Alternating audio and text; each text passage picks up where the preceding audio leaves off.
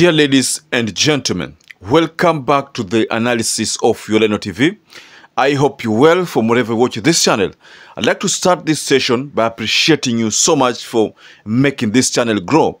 If you wish to support us, just subscribe to our channel and give this video a like. Azimio One Kenya Alliance and the Kenya Kwanza team went to BOMAS of Kenya for that much awaited by partisan talk. You understand that on Monday, Azimio team met at Serena. I think that was just a meeting to kind of catch up and get facts correct. That was because initially the Kenya Kwanza people had put very strong conditions for the people within the Azimio. They were trying to tell Azimio that there are issues you cannot bring on the table for us to discuss. So that is why they went to Serena to probably try to look at this issue extensively. But you see, Kalonzo Musyoka said back then that sisi hatutasikiza vitu ambao Kenya Kwanza wanaongea kwa podium. Wanaongea kwa mikutano huko Mount Kenya huku na huku, mara tutaki talk, mara tuwezi ongea, mara hakuna chaja ya cost of living, mara cost of living toa. So Kalonzo said that sisi hatutaongelea hilo swala. Because to be precise, this is what Kalonzo said. On certain utterances coming from other side, I don't want to talk about them. It's below us to talk about them. We are focusing on Wednesday. People can say what's in their mind or what best pleases them, but we have a nation to look after. And therefore, we will be negotiating in good faith on our part. And anything that smacks of bad faith, I am sure Kenyans will be able to see.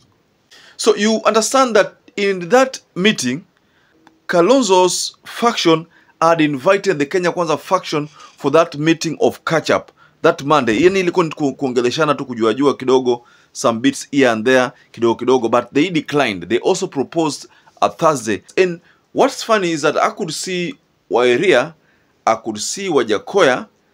I saw a number of Azimio brigades go to BOMAS of Kenya. So the game plan here was a bit tricky because then WAJACKOYA I don't think is part of that panel, but he was there. I saw Eugene Omalo there. I have seen a couple of other leaders attend that meeting. So the game plan here is a bit tricky. What are they planning, considering that Eugene WAJACKOYA was not supposed to be there, but he was there in that BOMAS talk.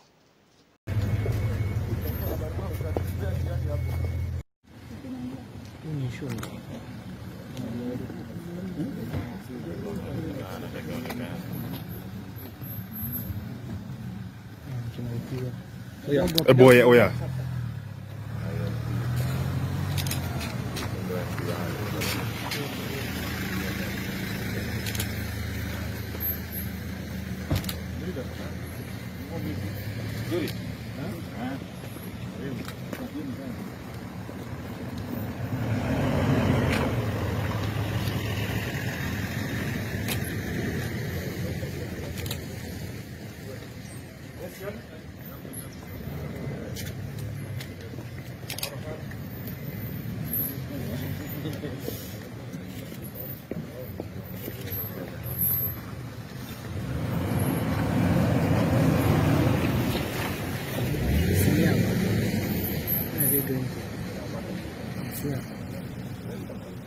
Eugene.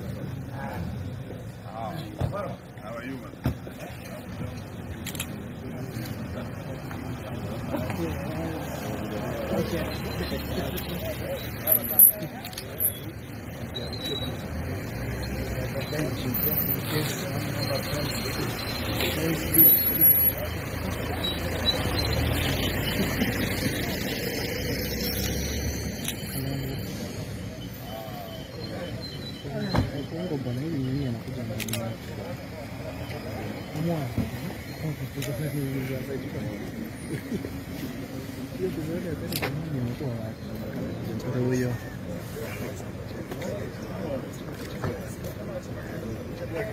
Don't show picture for others.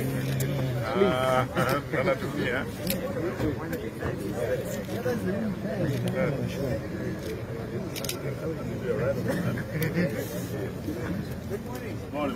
Morning.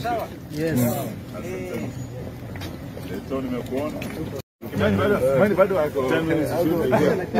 Ako maendeleo. Sawa. Maendeleo.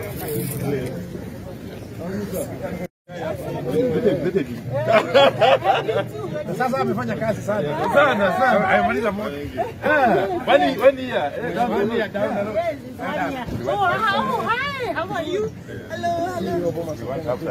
Oh, how are you? Very well, thank you. Good to see you. All right. Kuna chai hapa kidogo. Wow. So I don't know, I personally najua tu kwamba hii issue hii bipartisan talk mimi sina hope nayo kabisa, hata kama kuna msukumo wa aina gani. Unaona kama weekend Mudavadi aliongea kitu ambao sio good for kiongozi afai kuongea vile. Mudavadi ni kama anajisahau kabisa. In fact, before we even talk about this issue of Mudavadi should know that Raila Amolo Odinga is the person who made him known. He was just a minister within Moi's government. He didn't have any umaarufu wote. Ndio maana yule aliposimamia election wakati ule Raila alimwangusha mbali sana. That's why tangu hiyo siku paka leo hajawahi simama. He has only been threatening to vie, but he has never vied. In fact, Wetango hajawahi kabisa. They're not in the leagues of Raila Amolo Odinga. So over the weekend, Mudavadi said something that is was quite disturbing, but Raila Amolo Odinga, being a political king, he decided to act swiftly, because over the weekend, Mudavadi said that huyu Raila anasema kwamba ana unite watu, na kwa nini hajachagua mtu kutoka Mount Kenya? Hajachagua mtu kutoka wapi? Mount Kenya. But Raila moved swiftly and introduced someone from Mount Kenya to hold the legal part, and that is Kioni.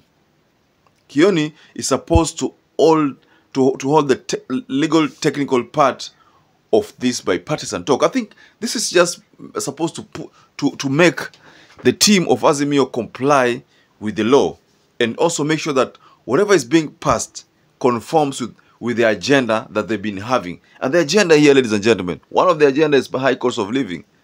Like unapata kwamba Ruto alisema hiyo story za high cost of living hatuwezi ongelea, and the lieutenants have been advised kwamba wasiongelee high cost of living. That's what they were told. In fact, on Sunday, I don't know the Mukurweni trip, they made comments or utterances that bordered around the fact that they are not going to talk about the high cost of living. No, the cost of living walisema kwamba hawataongelea kabisa, kwamba hao wako na mikakati ya kupunguza vitu. Sijui mikakati yao ni ipi, maana sasa tunaona wanapandisha vitu. Sijui mikakati yao ni kupandisha vitu ndio zizidi kupanda, because they are saying watu walime ili cost of living ishuke. Okay, fine, watu watalima, but the cost of transportation imeenda juu. So at the end of the day, utapata kwamba bado bei zitabaki pale pale. Na hata watu wakilima, kwani bei ya stima pia itashuka? Very serious question. Bei itashuka wakilima? Bei ya stima itashuka? Hiyo ni swala ambalo siwezi ongelea zaidi, lakini wewe utaliangalia, huone vinyo utalieka wapi, na ujiulize na ujijibu. Lakini kivyangu naona ni kwamba kuna tatizo. As much as I am less optimistic on this issue of bipartisan talk, the truth of the matter is that the presence of WAJACKOYA pale kwa hiyo mkutano inapatia morale ile timu ya Azimio. Kivyangu, that's what I see. Ile timu ya Azimio inapata ile morale ambayo haijawahi kuwa nayo. That is my own observation, ladies and gentlemen. Because then, what would you say WAJACKOYA is going there to do? What would you say? Personally, what do you think he's going to do there to do what? If it's not to, make sure that these people don't get swayed by the people of that other faction. The most important thing here is that they don't get swayed, they don't get bought.